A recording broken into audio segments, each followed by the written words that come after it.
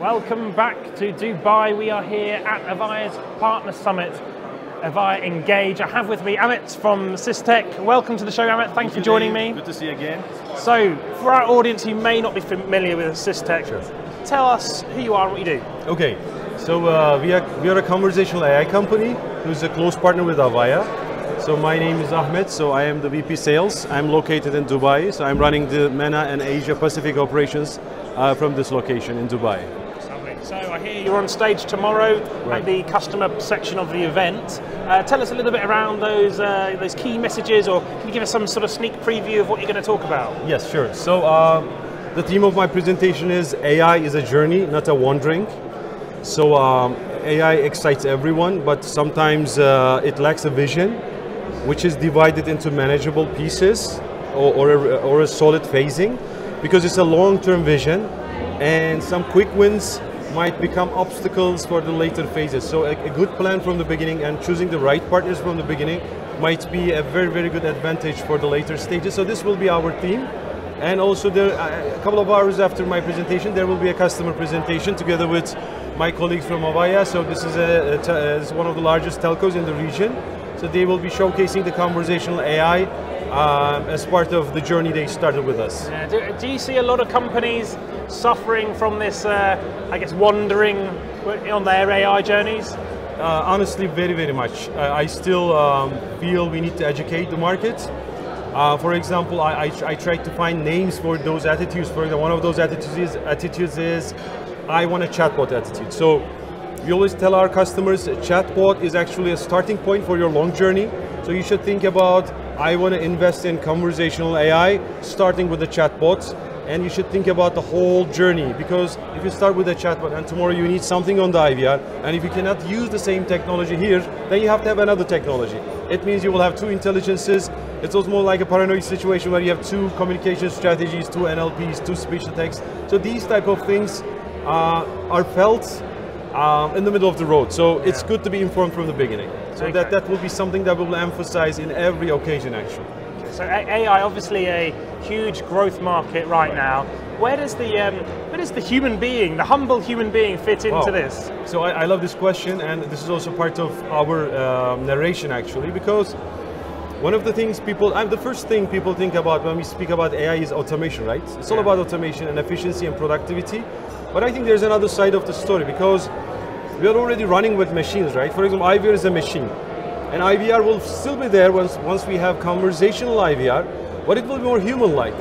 And this human touch will actually humanize those technologies rather than make them more machine-like. So there will be many fields that will be more humanized because of conversational AI technology, and that's something we should emphasize as a market as well. Yeah, absolutely. So, I mean, in this field, there's a lot of talk, okay? A lot of people out there saying AI can do this, can do that. I mean, what's fictitious and what's here today in the now that we can actually implement? Yeah, another good question, thank you for that. I would rather start saying AI is not magic, it's just a software in the end. And as much as we focus on the software, we should focus on the design.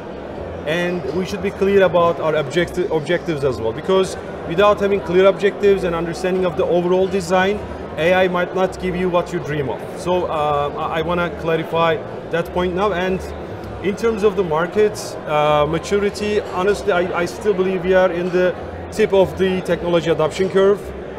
Still the leaders are there and they are experimenting, but actually the potential is fully realized by the professionals in this market. So actually, if you go to ACB now, the Avaya Executive Center, you will see all the demos running there.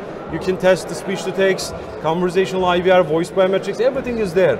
And there are some leaders which started very exciting journeys with Avaya and Sestek, and this is a very good year for us, honestly, because we are feeling that the leaders are with us and they will lead the whole market, and it will come very fast.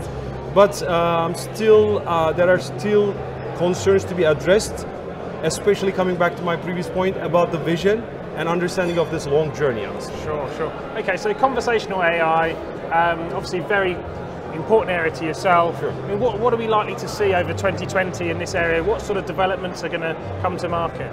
Honestly, I see a lot of traction around these technologies. and the adoption here might be surprisingly fast.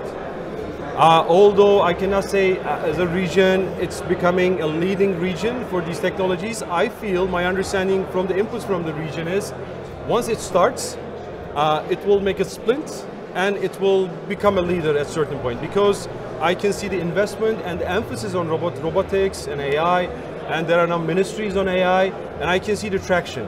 But still, we need some education, but once it is done, there will be very fast progress. That's my impression from the market. As well as the actual commercial inputs, actually, honestly. For this year especially, it's starting, we feel that, and the tide is coming. Sure. So, I mean, Dubai and the UAE especially seems to be becoming a bit of a hub for this type of technology. Right. You know, where does UAE sit in terms of the worldwide conversation on AI? Honestly, there is a lot of enthusiasm around. I mean, I feel like everyone is in search of something very new, very innovative, and I see people are very knowledgeable. The only problem is spreading this knowledge to all levels of the departments, because I mean, this is not something like multiple departments have to collaborate for bringing about a successful AI story. So I feel from many fronts, a lot of interest, traction, and education. And I mean, even my daughter herself, I saw her studying Arabic lesson, and the lecture was about you know, Bitcoin and then AI, e-commerce. I was really surprised because, you know, I really saw very advanced concepts there. Yeah. I started reading with her, you know, what was it? You know, I thought I could learn from something from these concepts. So it's a very good indication of the future. So not just UAE, by the way, KSA is also investing a lot, and we have a lot of traction in Kuwait. I think we're expecting one of the largest projects, and it was initiated from Kuwait, and it will be a worldwide case study, if you ask me, hopefully. One branch is in KSA. But of course, Dubai has a different, I cannot say different, but like there's more visibility around this awareness. I can say that. Sure. Well, look, Amit, enjoy the rest of the event. Yes, I'm enjoying already. Thanks for joining me. Thanks. Thank you. And thank you for tuning in. You've been watching Comms Business Live with me, David Dungay. You can catch up with all the action using the Avaya Engage hashtag. Thank you for watching.